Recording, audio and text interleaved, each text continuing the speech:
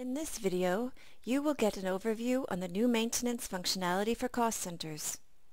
In this example, we first search for a specific cost center and then select it from the result list to maintain it.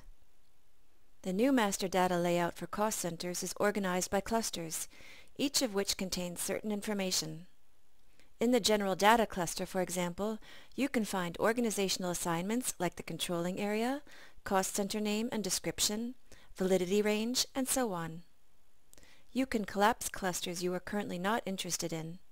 In our example, we don't want to see the general data at the moment. The compliance cluster logs any changes done to the cost center. Now that we have seen it, we collapse this one as well. The address cluster is empty for this cost center.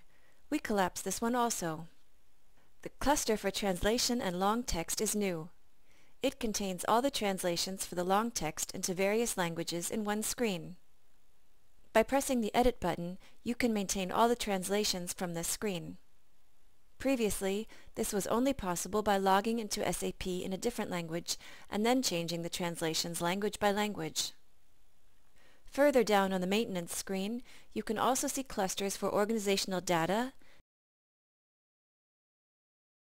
templates, control indicators, and so on.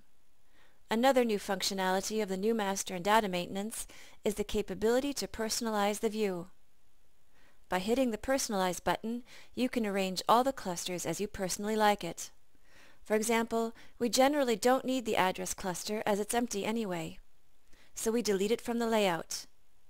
The same we do with the templates cluster, which we don't use.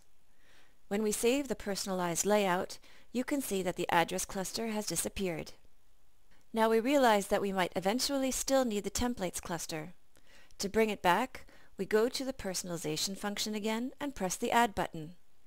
There we find the clusters already deleted from the view. Select the templates cluster and add it again to the view.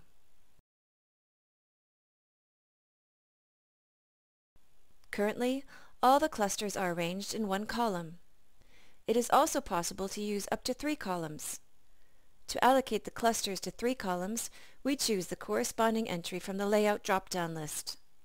The system then expands the view to 3 columns, and we drag and drop the clusters around the columns. The compliance view goes to the 3rd column, and we're deleting the translation cluster. We then drag the clusters for control and communication to the 2nd column and the template cluster to the 3rd column.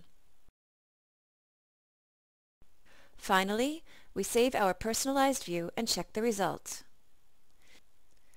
If you are not happy at all with the whole new layout and the cluster concept, we'll show you how to get back to the old tab view for master data maintenance. Showing clusters as tabs is called stacking in this functionality.